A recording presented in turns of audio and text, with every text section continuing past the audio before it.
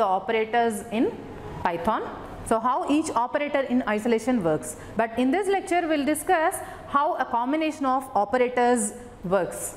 So the basic agenda of today's lecture is, so we will discuss what expressions are and what is the precedence of operators when we use multiple operators in an expression. So let's try to understand what an expression is. An expression is basically a combination of values, variables, operators, and even it can include calls to functions also. That is, an expression can include one or more of any of these combinations. So consider this example. So 2 into 3 plus 7 divided by 12. So this is known as an expression. Basically it contains a combination of operands, that is the values, and also a combination of operators like multiplication, addition and division. So when this kind of expressions are executed, so they evaluate to a single value. So consider this example, so which is a combination of variables, then the operators and the operands, that is values.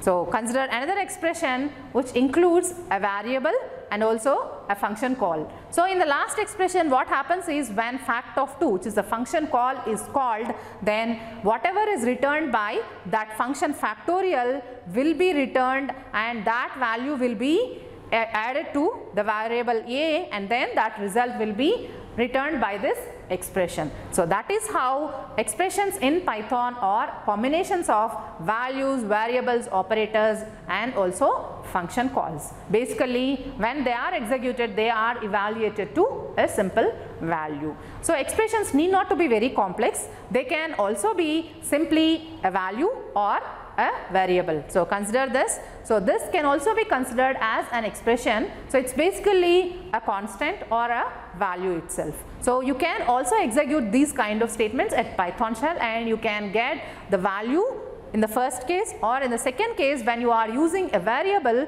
So the value assigned to that variable will be returned as a.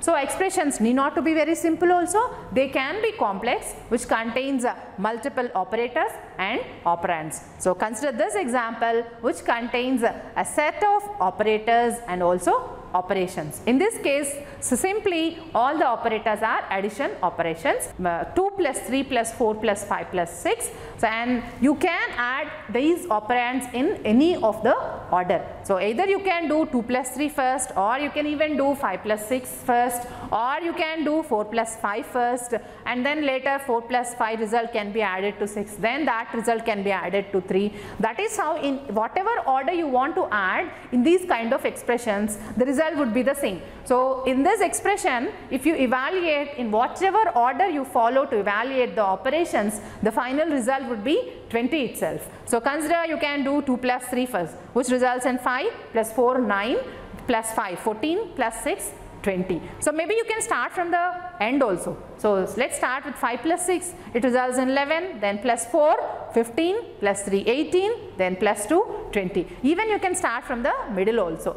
In whichever order you perform the operation, they result in the same value, because all the operators are of the same nature. But consider this expression which involves different kinds of operators, like 10 plus 2 into 4. The result of this expression is dependent on the order in which you evaluate the operations. So like first you do the addition operation, 10 plus 2 is evaluated to 12, then if you multiply it results in 48, or otherwise if you apply the multiplication first, then 4 into 2 is 8, then if you add that to 10 it results in 18. But which is the correct result, either 48 or 18, which is the correct result? We are not very sure of that, right? So to rescue us, the order in which you had to evaluate the operators in an expression. So if there are multiple operators and if there are different operators, then in whichever order you had to evaluate the operations, then so you can follow the operator precedence to help that. So operator precedence actually determines the order in which operators has to be evaluated.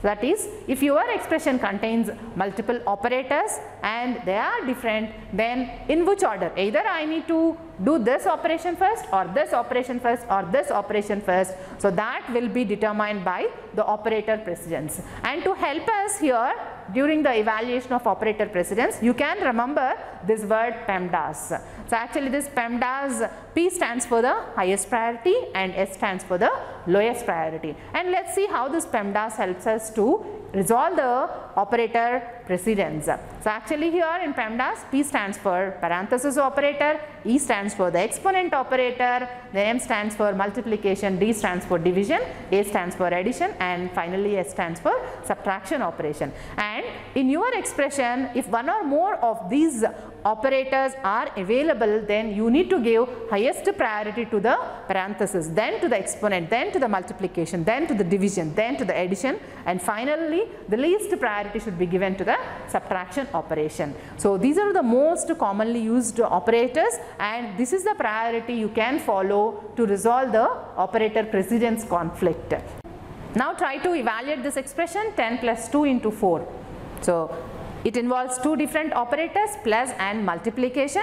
Following this PEMDAS rule, so we understand that multiplication has to be given highest priority and that has to be evaluated first. That is, we need to evaluate the multiplication 4 into 2, 8 first, then the result should be added to 10. 10 plus 8, that is 18. So the result of this expression is 18. It's not 48. So following this PEMDAS rule, so you can understand in which order the operations in an expression has to be performed. But in Python, we have whole bunch of operators, right? So it's not simply the 4 or 5 operators. We have a long list of operators like this. In which order we need to evaluate these operators if you come across multiple operators in an expression. So to give that, we have given the operator precedence table where the highest priority operator is given on the top and the least priority operator is given in the bottom. So even in the bottom you have another operator OR. So here the parenthesis operator is given the highest priority, then comes the exponent, then comes the unary, plus and the minus operators, which indicate that you are just giving the sign of the operators. Then the bitwise not operator. Remember, the operators that are placed in the same row, they are having the equal priority. So after the unary, plus, minus and the bitwise not operator, so the next priority is given to multiplication, division, float division and the modulus operators. So then comes the binary addition and subtraction, then the binary shift operators, the left shift and the right shift. So then the bitwise AND followed by the XOR, then the OR operator, and then whole bunch of comparison, identity and the membership operators are given the same priority, and then the logical NOT followed by the logical AND, and finally the least operator precedence is given to the logical OR operator. So this is how in this order in Python operators are evaluated in an expression. So I repeat, so on the top of the table the highest operator is given and the bottom of the table the least operator in Python is given. So you can use this operator precedence table so while evaluating the expressions. So now let's see some of the examples. So here let's consider R value as 2 and consider this expression 3.14 into R. So that stands for the exponentiation operation. So it's 3.14 into R power 2. So here we have two different operators, that is the multiplication and the exponentiation operators, right? But according to the operator precedence table, we understand that so exponentiation operation has to be given the highest priority, and if you observe multiplication operator has to be given the lowest priority. So I am talking about the priority between these two operators, the exponentiation and the multiplication operator. So highest priority should be given to the exponentiation and the least priority should be given to the multiplication operation. So that is how first the exponentiation operation has to be performed. So 2 part 2, that is 4, then that result has to be multiplied with 3.14 and whatever the result you get, so that will be the result of your expression given. Now let's consider A value as 10, B value as 20 and C value as 30. And consider this expression A is greater than B and complement C. So here what are the operators? We have three different operators. One is the greater than symbol, then and the complement, unary complement also. So these three are the operators. Then which operator I need to evaluate first? Again check the precedence table. So if you observe the precedence table, so the highest priority among these three operators, the highest priority is given to the complement operator.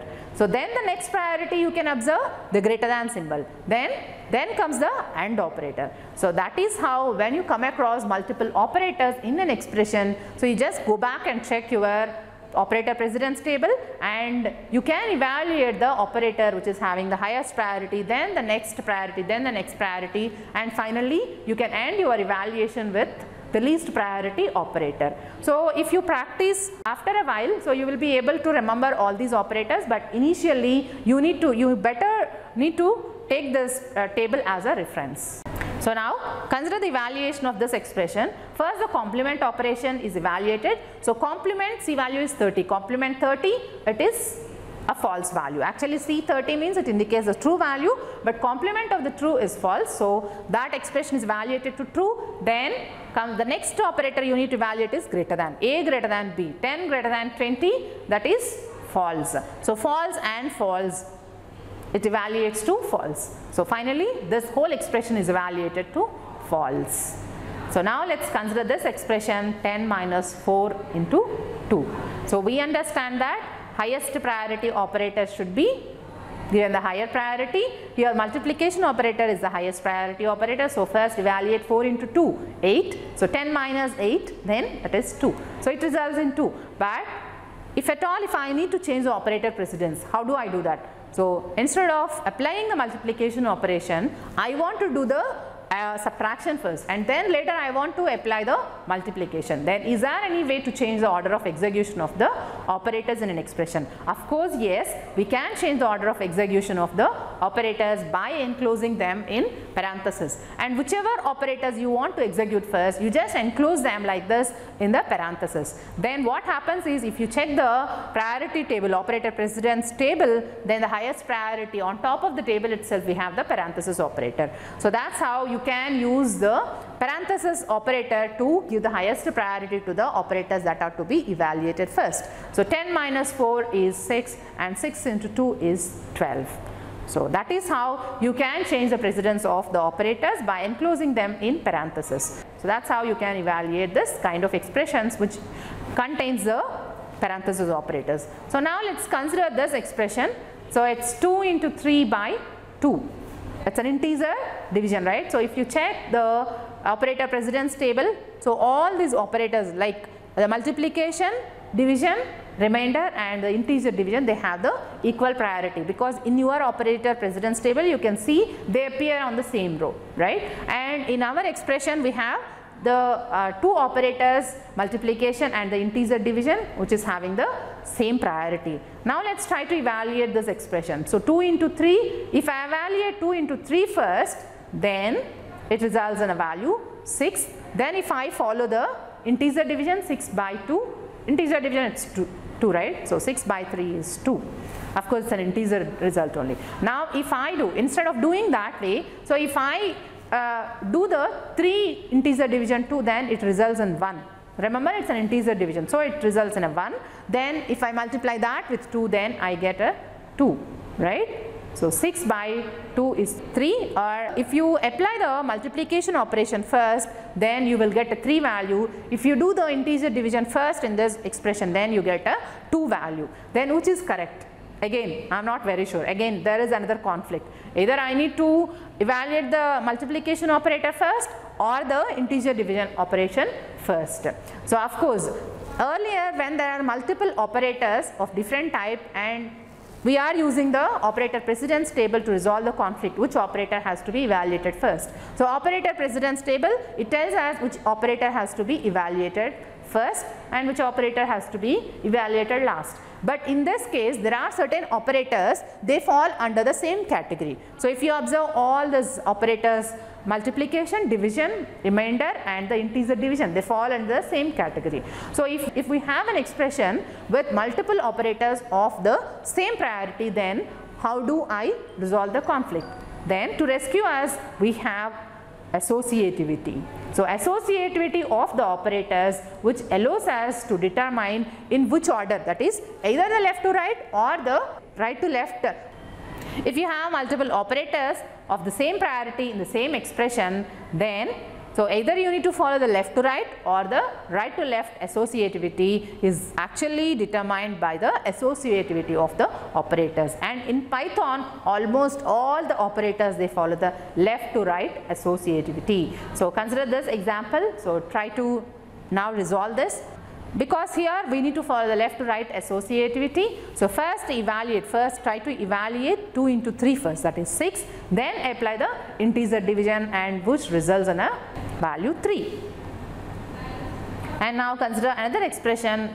So 1 greater than 2 and 1 greater than 3. So here again you need to follow the left to right associativity. That's how first 1 greater than 2, which is a false, and then 1 greater than 3, then again it's a false, and false, it results in a false value. So if you have the operators of the same precedence, then you need to rely on the associativity of the operators to resolve the conflicts. So now consider this expression. So there is an exception to this rule following the left to right. So I didn't say that all the operators are following the left to right associativity. So there is certain operator that follows the right to left operator, that is the exponentiation operator. So consider this example. So 2 power 1 power 2, that indicates it's an exponentiation. So here we need to follow the right to left associativity. It's not left to right, it's right to left associativity. So that's how first we need to evaluate 1 power 2, which results in the value 1, and then you evaluate the 2 power 1 exponent, so which results in the value 2. So that's how this kind of conflicts can be resolved using the associativity of the operators. In this video we have seen what expressions in Python are, and when an expression contains multiple operators, then how to resolve the conflict using the operator precedence and the associativity of the operators. So with certain examples we have seen, I hope you understand, and whenever you come across multiple operators with the same priority, now you will be able to resolve the conflict by using the operator precedence and also the operator associativity. Thank you for watching this video.